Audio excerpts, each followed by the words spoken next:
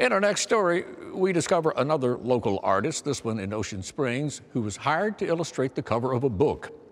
And in the process, we find the passing of the palette from one generation to the next.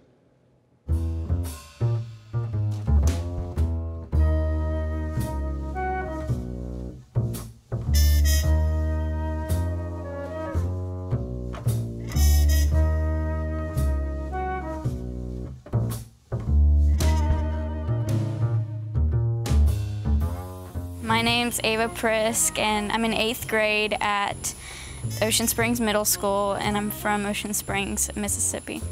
My name is Ben Prisk. I live in Ocean Springs, Mississippi, and I'm Ava's dad. I'm self-taught. I'm a self-taught artist, but I was fortunate enough to work in network television in Atlanta, starting with Turner Broadcasting, where I worked for Turner Classic Movies, and then art directed for a number of other networks, PBS Kids, Nickelodeon, that kind of thing. And then I worked for Adult Swim, Cartoon Network, where I've done the backgrounds for Squidbillies for the last 10 years, and before that, worked for the show Aqua Teen Hunger Force. One thing Adult Swim does is their shows aren't storyboarded. With Adult Swim, we generally do our backgrounds really large and they just cut in on it. Now, what I just inked this is how it turned out. And and actually, you know, it goes bump, bump, bump. So I made bump, bump. So you got light spilling on things. It looks simple, like an idiot could do it, but really there's a lot of thought that goes into these things. And people seem to like them. It's cool. Like, it's fun to, like, show him off in a way. Because, like, yeah, my dad's an artist for, like, a cool TV channel. My wife lives right down the street, and we're family, and we have 3. They all are artists in their own way. Ava's more the pen to paper kind. I really like art in all shape, way, or form. I want to go to SCAD. That's just a dream. I eventually want to like work at either Adult Swim or Cartoon Network as an animator, sort of in that range, as an artist.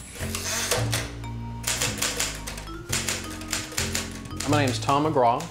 I'm from Ocean Springs, and I approached Ava Prisk to do the cover for my book. The series is called The Starving Detectives, and it's about 2 brothers who are completely hopeless and inept, and they love to eat, and it's turned out much better than I thought it would.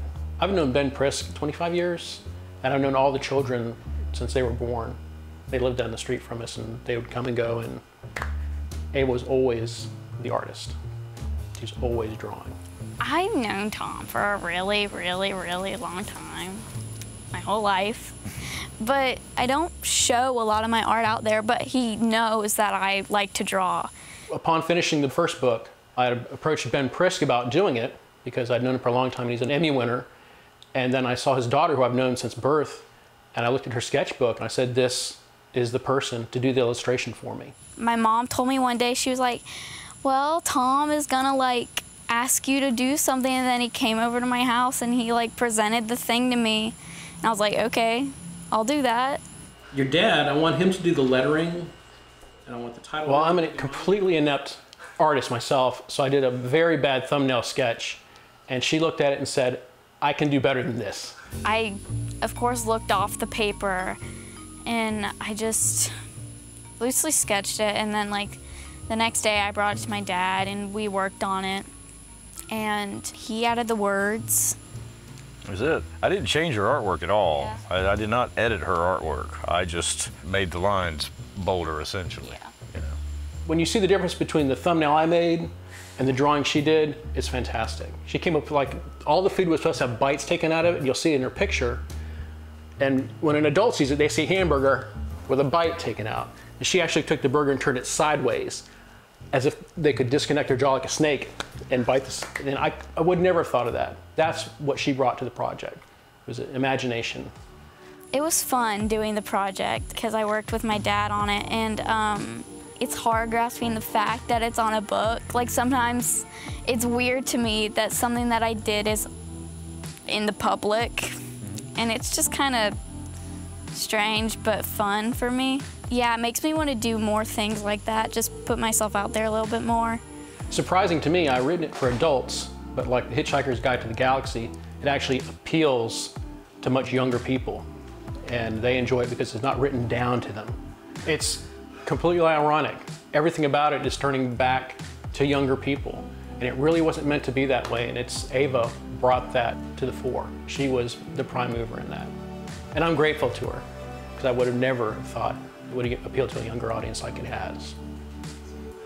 I think all children have an inclination for visual arts. I like how children communicate.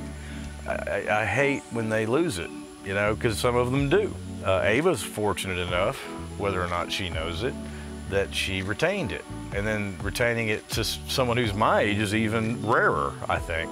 So I can't tell you the moment I knew that she had great visual acuity or whatever for art, but she certainly had a mind that was unusual and beautiful and funny and quirky. And you gotta have a mind first if you're gonna make good art. I definitely want to stay with her and her dad, because as a team, they're great.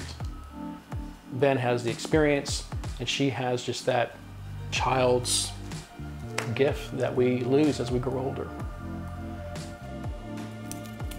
Sometimes I just find myself doodling, like without just like any thought. I mean, sometimes I don't feel like drawing at all and I'm just not in that mood, but that's very rare. And it's like so satisfying when I like get something right, and I just love to have that feeling, so I keep on like trying for that feeling, and it just never stops.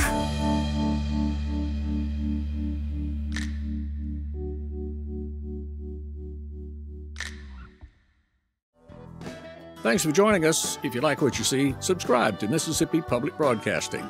Till next time, I'll be seeing you on Mississippi Roads.